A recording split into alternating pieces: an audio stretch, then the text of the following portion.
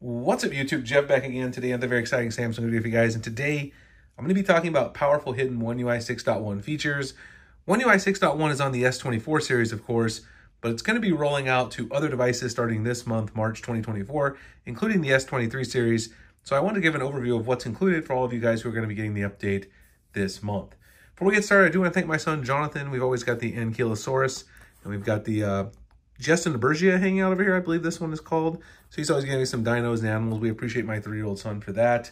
Also want to remind you guys, if you are interested in saving some money on your wireless service, check out my partners at Mint Mobile. Mint Mobile has unlimited premium wireless starting at just $15 a month. And starting on March the 5th, which is when this video will be posted, you'll be able to get any of their plans for just $15 a month. Now, they have a bunch of different plans. I'm making this video prior to the 5th. They have a bunch of different plans, a 5 gig, a 15, a 20, and unlimited. The current prices are shown, but when this video is posted, every single plan will be $15 a month, which means you guys can see the regular price for the unlimited plan is $30 a month, which means you're going to get it for half price, essentially, $15 a month for 3 months of service. Absolutely fantastic. Mint Mobile, all their plans have unlimited talk and text, nationwide coverage, mobile hotspot included as well. One of the things I love about Mint is you get an eSIM or a physical SIM, whichever one works for your particular device. It's very, very convenient. They'll send you out your SIM kit if it's a physical SIM, pop out your old SIM, pop in the Mint SIM, let the savings begin. Now, I've been using Mint here in the Phoenix, Arizona area for just over 16 months.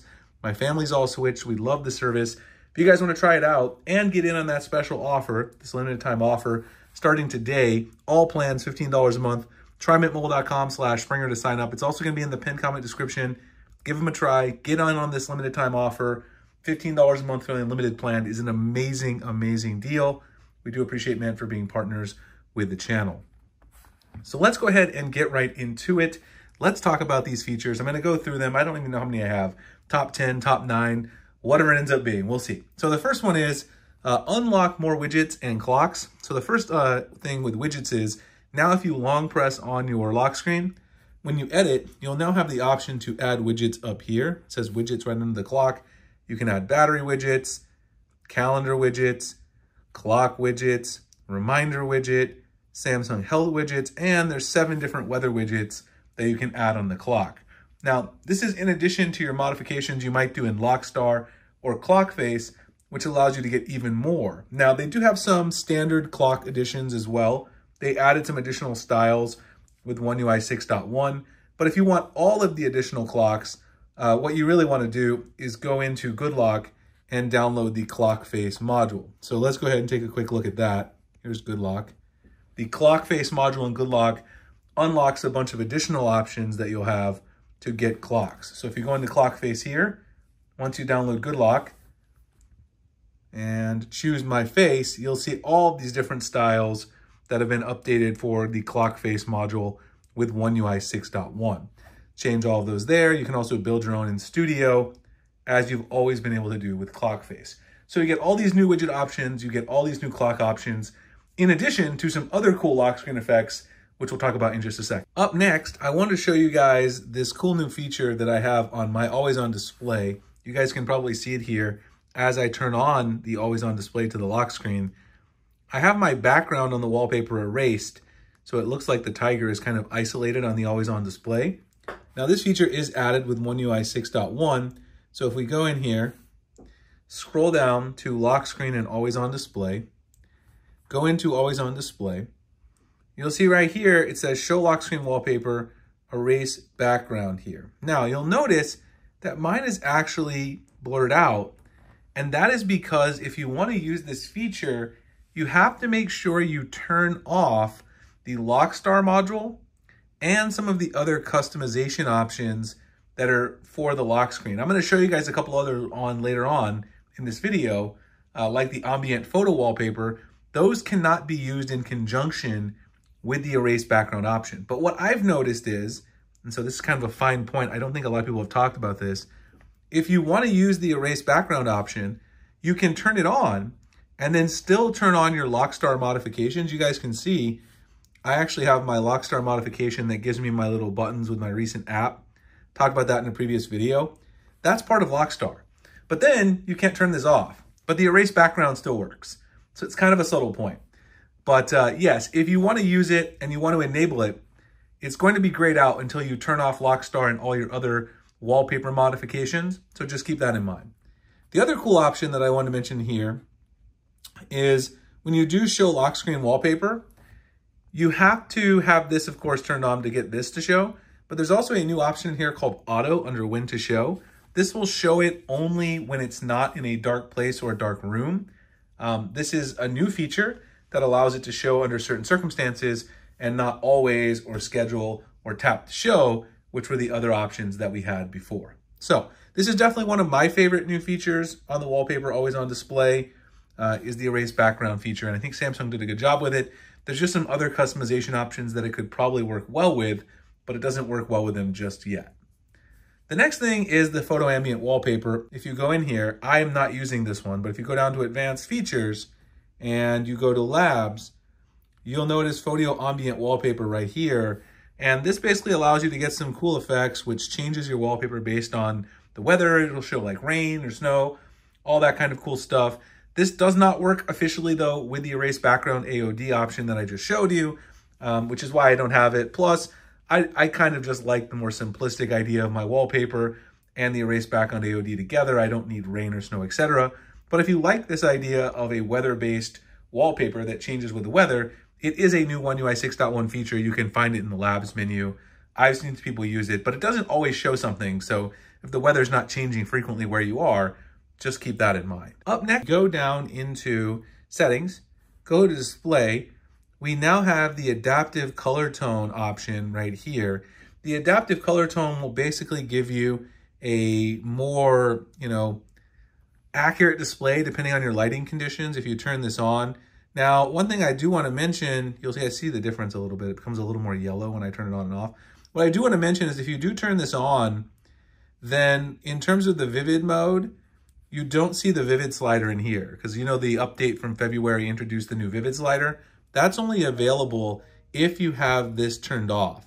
So if you have this adaptive mode turned off here, you go into screen mode, then you have this advanced settings slider where you can play with the vividness. So you won't have the advanced settings slider if you turn it on, but it is a new feature to One UI 6.1. And if you want something that has a more realistic looking tone for the specific lighting conditions, maybe if that makes it a little easier on your eyes, you can enable that. You then just won't be able to play around with your vividness settings, as I said before.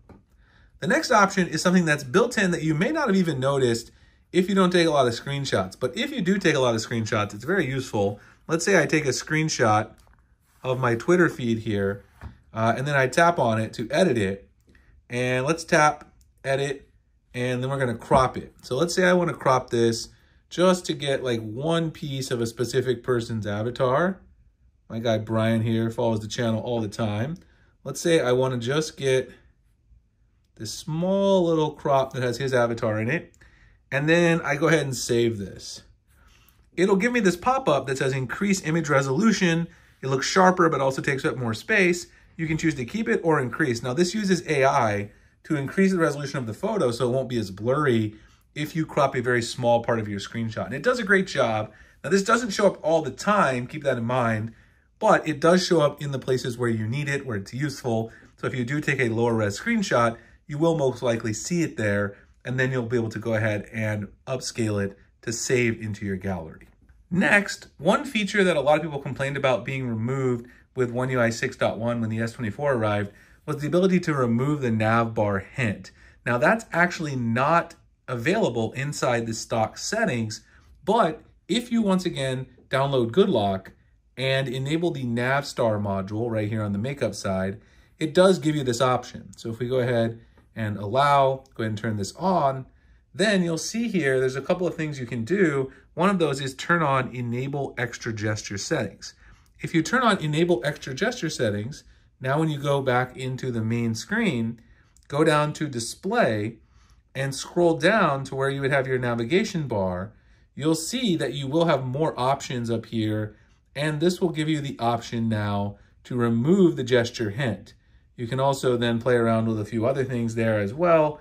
And you can switch apps when the hint is hidden. This is something else they added recently right here as another option that you have there. So you can choose to slide along the bottom to switch between apps or not when the hint is hidden. But you see here, my gesture hint is gone, which is something that a lot of people I know were complaining about when the S24 came out, but it is something you can fix with Navstar. The next thing is a calling feature. And so if you go into your dialer and make a phone call, I'm just calling UPS customer service here, you'll notice that there's an extra feature here at the top when you scroll down to settings called mic mode. So if you tap on mic mode at the top, what this will do is let you switch from standard to voice focus. If you tap on voice focus will isolate your voice a little bit better. It'll give you a better quality call and a better experience for the person you're talking to as well. So overall, it's a win-win. It's a little bit hidden because you have to swipe down from the entire quick panel. It's right at the top, and you'll be able to isolate and find it right there. Up next is customizing alarms and reminders. You can now customize the full screen look of your alarms and reminders. So I'll just go into the reminders application here. Let me find reminders here. Actually, I don't know if I even have it yet on the new phone. I don't. So let's go into the clock. If you set an alarm, for instance, for any time, let's just call it a test alarm here, and you scroll down, you'll be able to change the alarm background now. So you'll see that now you can select any background you want with the background button. You can change actually the way the clock looks.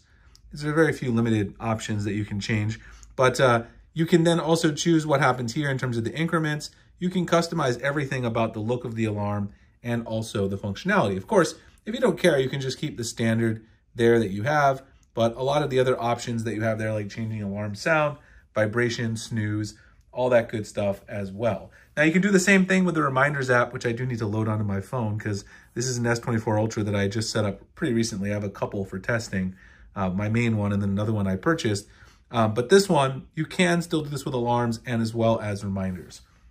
The last thing is the AI generated wallpaper feature. I think a lot of people who use the S24 Ultra enjoyed playing with this when they first got their phone. If you long press on the home screen, go to wallpapers, change wallpapers and creative, you'll be able to use the AI feature to generate wallpapers. You can choose from a bunch of preloaded categories. And then once you do that, it'll give you a little blurb that you can edit. So you can change the color, you can change the object, and you can change the item that's being included, bubbles, waves, etc. Hit generate, and it will generate you an AI generated wallpaper. So it's a pretty cool feature. It does give you some cool wallpapers.